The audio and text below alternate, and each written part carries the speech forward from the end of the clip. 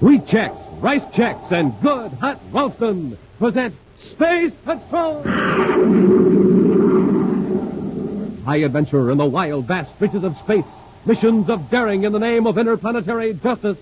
Travel into the future with Buzz Corey, Commander-in-Chief of the Space Patrol. In today's transcribed adventure, Buzz and Happy have trapped one of Prince Baccarati's spies in a sub-basement in Jupiter City. Cautiously, the spy presses a concealed button and slips through a secret opening.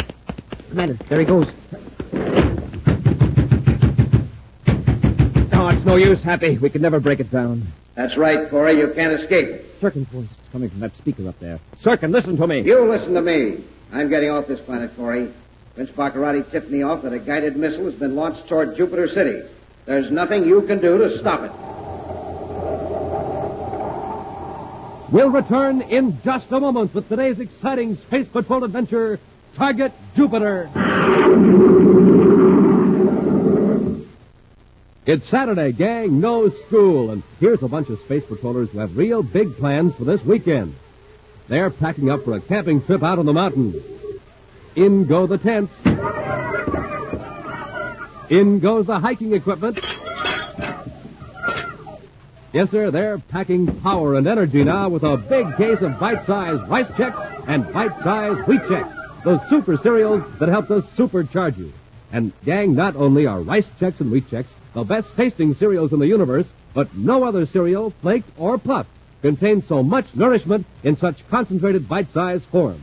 Nourishment that adds up to more zip and bounce and sparkle for you. And Space Patrollers, September is Better Breakfast Month. So now's the time to start pulling up to your table every morning and having yourself a better breakfast with bite-sized Rice Checks or bite-sized Wheat Checks. They're off, power-packed and ready for anything. They had their bite-sized checks today. Now, how about you?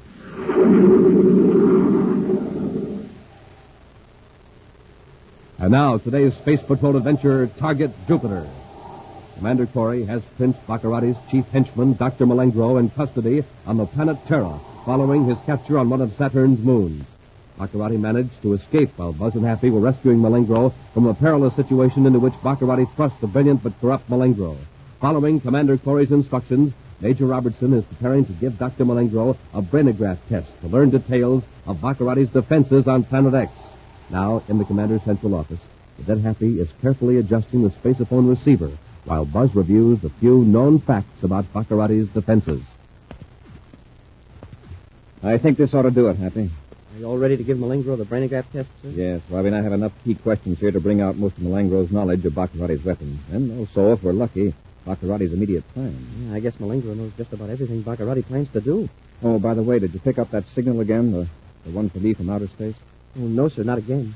If it was a patrol ship, they would have used one of the regular relay frequencies. They would have reached me through regular communication. Well, shut off the spacephone. Let's go down to the brainograph chamber. Yes, sir. Calling Commander Corey at Terra headquarters. There it is, sir. Prince Baccarati on Planet X calling Commander Corey at Space Patrol headquarters, Terra. Baccarati? Let's see what he's up to now. Corey here. Go ahead, Baccarati. Just listen, Corey. This is a warning and an ultimatum. I want Dr. Malengro released immediately. That sounds a little ridiculous, Baccarati. Not long ago, you tried to kill him just so you could escape. I'm not speaking out of sentiment, Corey. Malengro has information about Planet X that would be inconvenient for you to know. I'm warning you, unless you put Dr. Malengro on the spaceophone and assure me that he will be returned to Planet X, I'll destroy Terra. Yes? How? This is no bluff, Commander. I can blast the guided missile into Terra and wipe out the capital of the United Planet. And I'll do it. You do that just to get Malengro back? Whether he comes back or not is up to you. If he goes under the brainograph, I'll blast Terra apart before you can use that information against me. What are you going to do, sir? There's no use appealing to his reason or decency. Baccarati, will you take my word that Malengro has not been given a brainograph test? You might lie to me to save Terra. Bring Malengro to the spaceophone. I want to hear it from him. All right, Baccarati, I'll get him. Come on, Happy. Let's go over to the security lab and have Major Robertson release Malengro.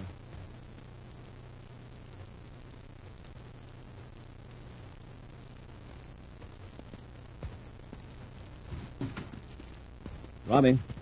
Oh, Commander, I'm glad you're here. Robbie, I just heard from Baccarati. We're going to blast Terra with a guided missile unless we return Malengo to Planet X immediately. I'm not sure that's possible. You started the treatments already? Well, no, sir. We didn't have a chance to start. Well, why? What's wrong? Malengro's in a deep coma, Commander. He evidently had some chemical concealed on him. Dr. Stevens and I have been working on him, trying to bring him to. Nothing we've tried has had any effect. He's practically in suspended animation, sir. Oh, how's he going to talk to Baccarati? He can't. Now, come on. Let's go back and give the news. It's a trick, Corey. You're lying to me. I'm not lying, Baccarati. Dr. Malengro has put himself into a state of suspended animation. Ah, then he outwitted you, Corey. You might as well turn him over to me. Suppose I refuse. And I'll carry out my threat to destroy Terra. If I send out a ship with Malengro on it, will you guarantee its safe return? You mean you'll accept my word? I'll have to under the circumstances. I can't afford that luxury myself, Commander. How do I know you won't try to trick me? If you don't trust me, how are you going to get Malengro back? Put Dr. Malengo in a spacesuit and drop him out in space. I'll give you precise instructions. My men will pick up Malengo when we are certain those space patrol ships are around. All right, Baccarati.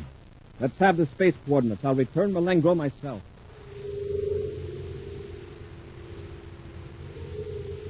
True to his word, Commander Corey has Dr. Malengro placed in a spacesuit. And then he and Happy drop the unconscious man off in space as directed by Baccarati and head back towards Terra. I sure wish we'd got some information from Malengro while we had him. Maybe Baccarati couldn't have destroyed Terra after all. Maybe not. But I couldn't place thousands of people in danger just to hold Malengro. Major Robertson, Terra headquarters, calling Commander Corey aboard Terra 5. Major Robertson to Commander Corey. Corey here. Go ahead, Robbie.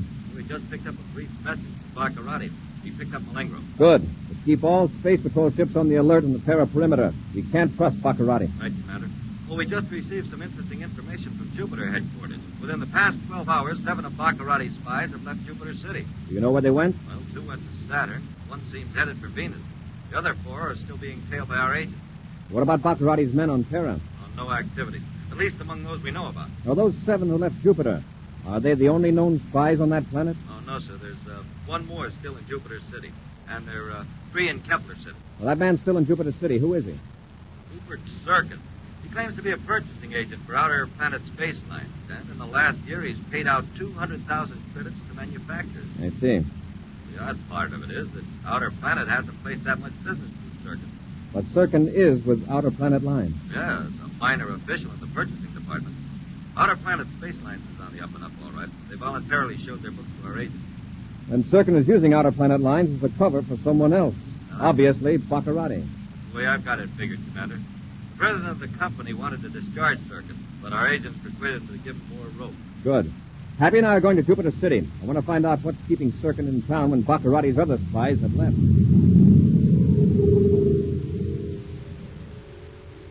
A few hours later, in Jupiter City, Commander Corey reviews the files on Rupert Serkin and talks to the agent who has been watching the spy. Now, in civilian clothes, Buzz and Happy are strolling through a small park in the pleasant residential section of Jupiter City. Well, that's Serkin's apartment right across the street, Happy, on the ground floor on the left. Nice place. Not too fancy. It's just the sort of place a man with Serkin's position in a spaceship company should have. Commander, a man's coming around the corner. And from the way he's stepping it off, he's in a hurry. It's Serkin. Apparently his visit to the Technoplast Labs was a success. Let's find out.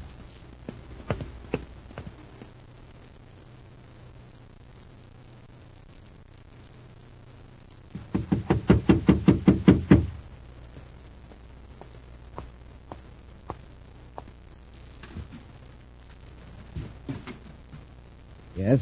Mr. Serkin? Yes, what can I do for you? I'd like to talk to you inside, if you don't mind. Well, I'm rather busy, but come in. Thanks. Come on, Happy.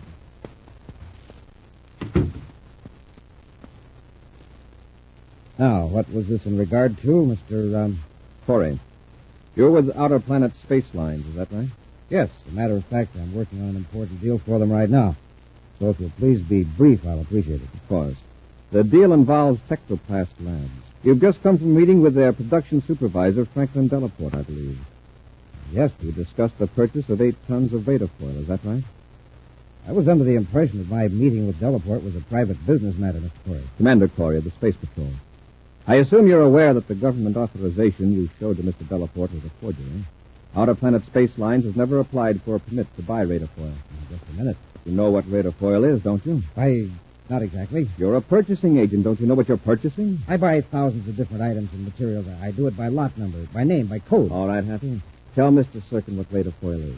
It's the only known substance that'll confuse viewscope beams. A spaceship covered with Radafoil will bounce viewscope beams back in all directions and at reduced frequencies. Frequencies that the ordinary viewscope can't detect. All right, Sirkin.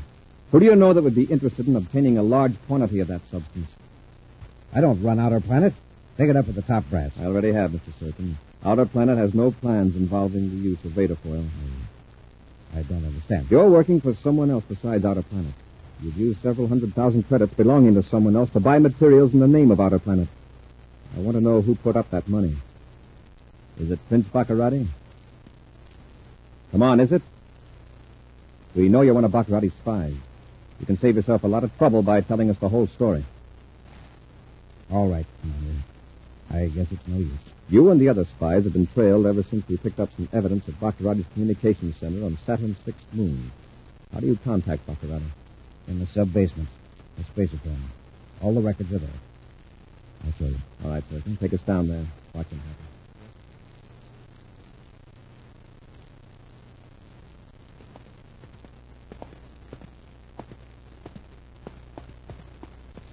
There's a concealed door here. Go on in, Sirkin.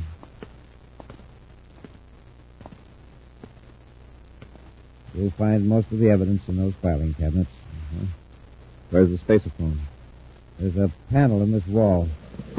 Another door. And it's my way out. Grab him, Happy. You're too late, Commander. Happy, out the other door, quick. It's closing. It's too late. Look for that secret catch on the side wall. It's not very well hidden. You can find it, but it won't do you any good. Sirkin's voice coming from that speaker up there. Sirkin, listen to me. No, you listen to me. You can't escape, Corey. The release mechanism works only from my fingerprints.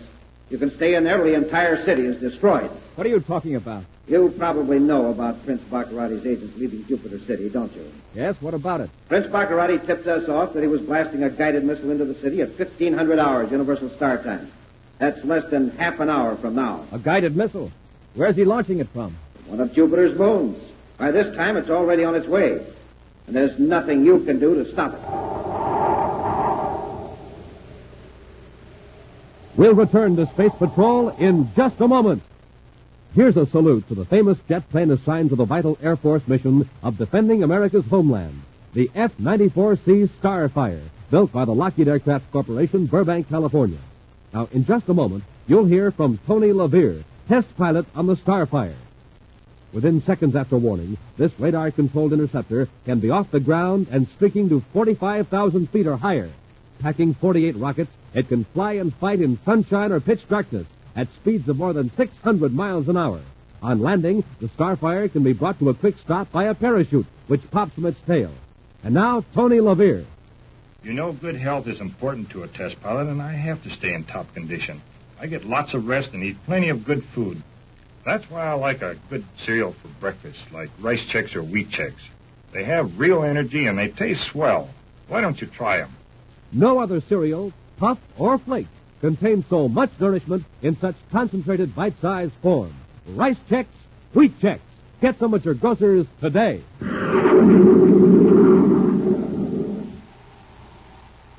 And now, back to our Space Patrol adventure, Target Jupiter. Commander Corey and Cadet Happy have been locked in a sub-basement on Jupiter by one of Prince Baccarati's spies, who has told Buzz that a guided missile has been released from one of the Jupiter moons and will strike the city at 1500 hours. Now, with less than 30 minutes in which to save the city from disaster, Buzz and Happy tried desperately to escape from their prison. It's no use, Happy. What are we going to do, sir? If Sirkin is right, there's a guided missile beelining for Jupiter City right now. Sirkin won't waste any time getting out of the city. Chances are he's headed for the spaceport. Maybe one of our agents will grab him, sir, and then he'll tell what's happening to save his own skin. With half an hour's warning, an ordinary guided missile might be stopped before it hits, but if it's covered with Radafoil, it couldn't be detected. Do you think Baccarati could have got a hold of some Radafoil already, sir? That's possible. You know he ordered 8 tons through Sirkin. Well, we can't take a chance on Circin being caught. We've got to alert the Space Patrol. Well, then let's start hacking at the walls with that bar, sir. It's the only thing we can Oh, do. wait, Hap, hold it. What's up there? Huh? Oh, a ventilator grating. Right. If we remove that grating, we might be able to crawl through to another part of Circin's apartment. It'll be a tight squeeze, but well, give me a boost and we'll try.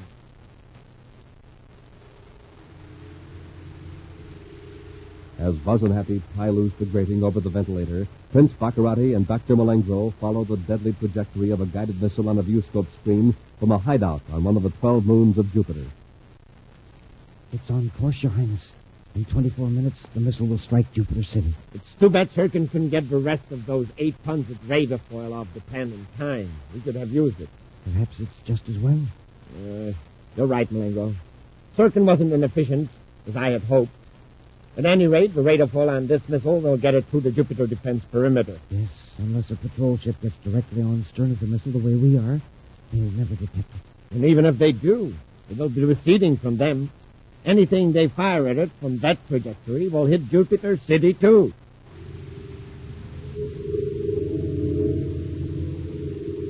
Back in Jupiter City, Buzz and Happy work their way inch by inch through the ventilator pipe.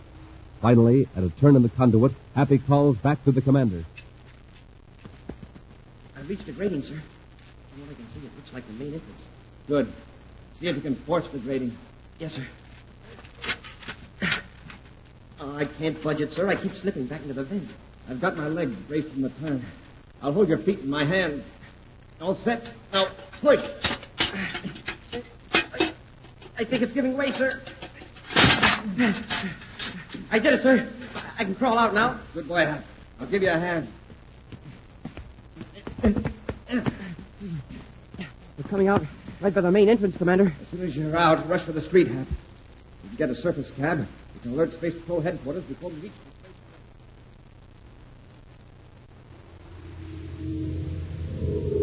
space. Rushing out of Rupert Circin's apartment, Buzz and Happy hail a passing surface cab. Issuing commands through the cab spaceophone, Buzz alerts the Jupiter Defense Squadron. A few moments later, Commander Corey and Cadet Happy are spaceborne over Jupiter in the Terra 5. Simultaneously, around the Jupiter Defense perimeter, viewscopes are trained on the 12 moons. And as computers go into operation, the sensitive space monitors are trained on the 4 moons from which missiles could be successfully launched to strike Jupiter City at 1500 hours. From his spaceship, Buzz establishes contact through space control with several patrol ships. And then, as Happy monitors the viewscope scanner, Buzz checks with the Jupiter City headquarters. Commander Corey aboard Terra 5, calling Major Robertson. Robbie here. Go ahead, Commander. Can you give me a report from Central Analyzer as of 1500 minus 5 minutes? Oh, sure, Commander. Jupiter moons number 2, 5, 8, and 11 are now possible launching points. All others are eliminated. Check. Patrol ships report no objects in trajectory from these moons. Commander, something funny in this viewscope. Just a minute, Happy. Go ahead, Robbie. We received reports of a strange interference signal from several patrol ships beamed toward moon number 4. What kind of interference? Well, I can't explain it, sir, except to say it's like a big hole in the viewscope screen. Stars, other planets, everything's blotted out. Commander, that's just what's happening in our screen. The effect radar foil would make, Happy. Robbie, stand by for special orders. Standing by, sir. Some unknown object is headed toward Jupiter from moon number 4. We can't locate it exactly because of radar foil interference. No one ship can pinpoint the source. I want all patrol ships to spaceophone a signal when their viewscopes are centered directly on this interference. By combining all the signals, we may be able to compute the exact vector. I'll relay your instructions, Commander. With a special signal, each ship of the squadron relays to Commander Corey the estimated center of the blurred viewscope image. And as the data is received, Cadet Happy rapidly computes the trajectory. I sure hope this works, sir. Keep working, Hap. We're centering on the target. Stand by to fire space torpedoes. Standing by, sir. I've put our ship on the theoretical vector of the guided missile, Hap. That bright dot in the viewscope should be the guided missile. Fire number 1. Oh, that was a miss, Commander. The dot's still there. Fire 2. Oh, missed again. This is our last chance, Hap. If we miss this time, Jupiter City's finished.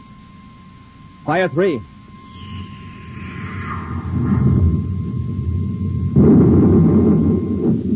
We did it. The viewscope is clear. Not a second too soon, Hap. Did you have a chance to make a record of the trajectory of that missile? Yes, sir. It's on the Instafilm. Run it back. We'll find out where it was launched. Something went wrong, Malengro. The missile blew up before it hit Jupiter City. It was 50 miles short of its target. Malengro, you told me these missiles were foolproof. The Space Patrol must have hit it, Your Highness. With the radio foil interference, impossible. It was sure luck. It can't happen again. We can launch another missile at Jupiter City. No, wait. They'll expect that. Prepare a missile for Kepler City. But, Your Highness, we can't hit Kepler City for moon number 4, not till Jupiter revolves into position. Jupiter revolves very rapidly, Malengro. Get to work. Align the launching mechanism. But, Your Highness, how about your agents in Kepler City? You don't want to destroy them, do you? Yeah. They may have information I can use. All right. We'll spaceophone them a warning to leave immediately. But don't tell them.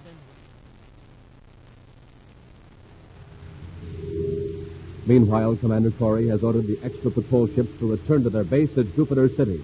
Now, as he and Happy point the long, needle-nosed spaceship Terra 5 toward the capital of the planet Jupiter, a familiar voice booms from the spaceophone. Major Roberts in Space Patrol Headquarters, Terra, calling Commander Corey aboard Terra 5.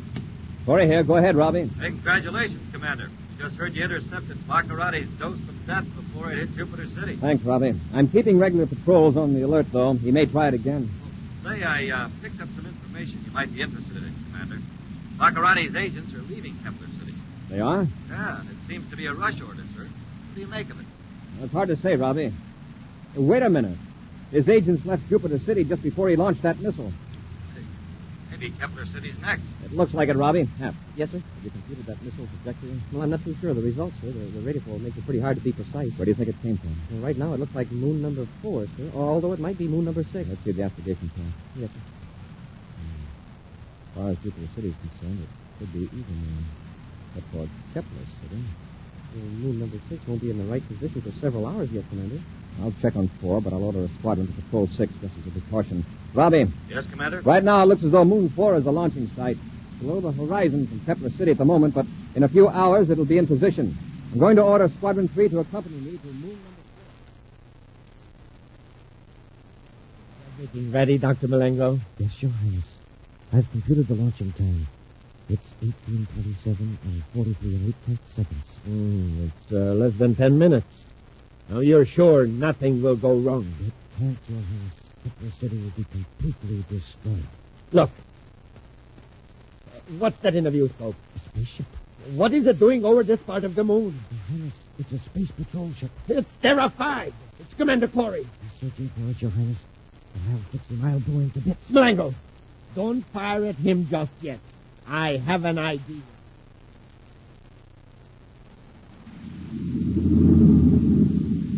Hold at this altitude, Happy. Yes, sir. Watch the viewscope carefully. Dr. Roddy's probably got the launching site camouflaged. Any time now, he could be blasting the missile toward Kepler City, according to my calculations. If we don't locate the launching site before blast-off, the launching itself can show us where it is. I've got the space torpedo on the ready, Commander.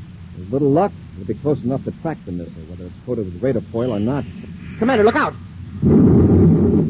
Wow. That was a space torpedo, Happy. And was it close? Baccarati must have seen us. Yes, he gave himself away by firing that torpedo. The launching site is on top of that peak. You're right, sir. I see it now. Terrific job of camouflage. If I hadn't seen the flash when the space torpedo was launched, I'd have missed it completely. Commander, look. There's a guided missile rolling out of the tunnel, right up to the launching chute. We're getting ready to fire it, Hap. We'll have to blast it. Stand by to fire space torpedo. Standing by, sir. Got to get into position before it's launched.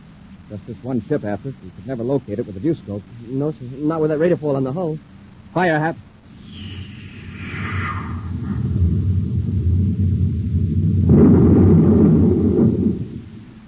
Wow. A direct hit, Hap. He destroyed the missile. Smoke and rockets, the entire peak is gone. Leveled flat. Well, I guess that takes care of Prince Baccarati for good. Does it? Well, doesn't it, sir? I don't know. I don't know.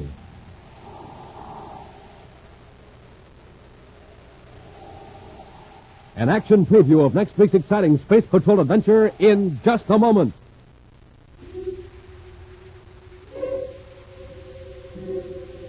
Something strange is happening outside Commander Corey's private quarters.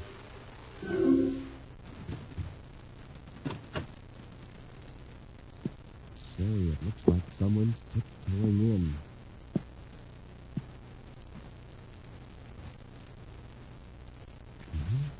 going through the commander's papers. Who is this ominous intruder? What can he be searching for in the quarters of the commander-in-chief of the Space Patrol? Someone else is coming. Happy. Hello, Commander. Looking for something? Oh, well, I'm sorry, sir, but I heard you tell Major Robertson that the key to the greatest secret ever to be revealed on Space Patrol is here in your desk, and, well, I just had to know about it, but I can't seem to find it. Can't you, Happy? Well, maybe I'd better tell you. And you too, Space Patrollers. Believe me, it's really an exciting secret. A secret prize. The biggest prize ever given away to any boy or girl. And here in the desk, the key to that secret prize. A box of hot Ralston?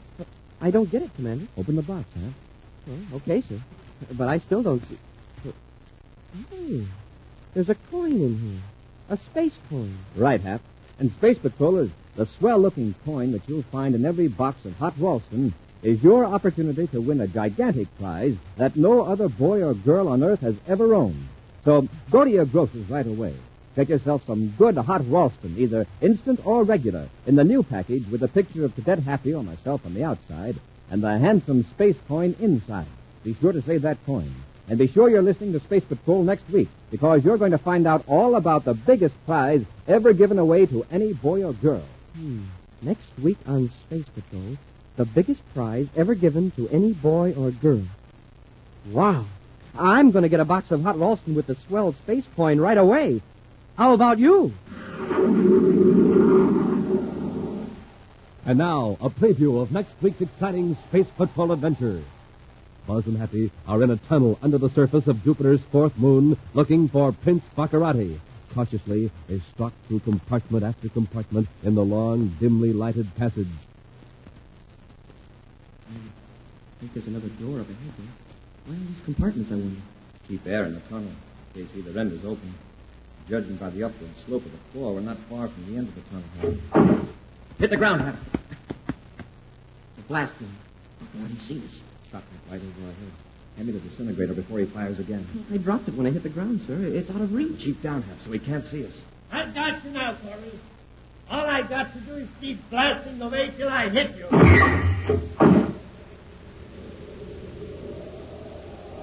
Be sure to join us again next week for the thrilling story, Return to Planet X, when Wheat Chex, Rice Chex, and Good Hot Ralston again present Space Patrol! Space Patrol, created by Mike Moser, starring Ed Kemmer as Commander Corey and Lynn Osborne as Cadet Happy, was written by Lou Houston, produced and directed by Larry Robertson, executive producer Mike Debris. Other players were Bela Kovach, Ken Mayer, and Norman Jolly. Dick Tufeld speaking. Our thanks to the New Jersey State Fair Committee for awarding Space Patrol its coveted Blue Ribbon Award for the outstanding television and radio show of its type. The award will be on display at the New Jersey State Fair September 22nd through October 4th. Now, don't forget to tune in next Saturday and every Saturday when Wheat Chex, Rice Chex, and Good Hot Ralston again present Space Patrol! Be sure to see another exciting Space Patrol story in your local ABC television station. Consult your local paper for time and channel. This program is broadcast to our armed forces overseas through the worldwide facilities of the Armed Forces Radio Service. Space Patrol came to you transcribed from Hollywood. This is ABC Radio Network.